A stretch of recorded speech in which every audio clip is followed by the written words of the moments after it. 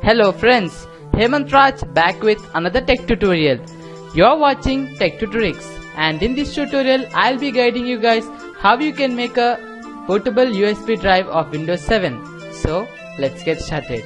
First open your Chrome web browser and type in poweriso.com, or simply go to the link in the description below this video. You will be redirected to this page, and over here you will find two buttons, that is Power ISO for a 32-bit and the Power ISO for a 64-bit.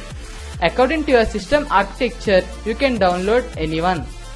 I have already downloaded Power ISO for my system, and in this tutorial I am using a previous version of Power ISO. It is the version 6.2, and you will be downloading the version 6.6, that is the latest version. I am unable to take a tutorial in the latest version, so I am guiding you guys in the older version of Power ISO, that is version 6.2. I have already a key with me for the version 6.2, so I will simply open the installation. Both the version of Power ISO are almost similar, so you can follow with me. So I don't want any extra things, so click on next, and this one, and here select the destination folder in which you want to install this Power ISO. So click on the install button.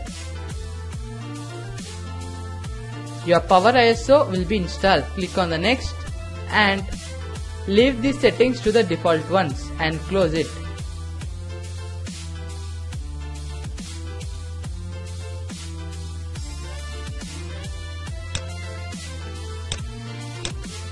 After installing the Power ISO, you can see that the ISO of Windows 7 has changed into its symbol.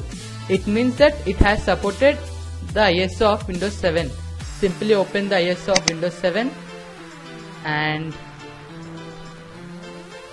wait for 5 seconds and click on continue unregistered. So over here you can find the fourth tab, that is tools. By clicking on it, you need to go and select create bootable USB drive, and in order to use this function you need to enable the administration mode of the PC. So simply click on the OK button to enable the administration permission of the PC. For the unregistered, wait for 5 seconds, and over here you can see that the destination USB drive is set to 7GB Sony USB drive, and over here you need to select the source image file, that is Windows 7. So click on the browse file and go to desktop. It is located in the desktop. So over here click on the Windows 7 64-bit and click on open.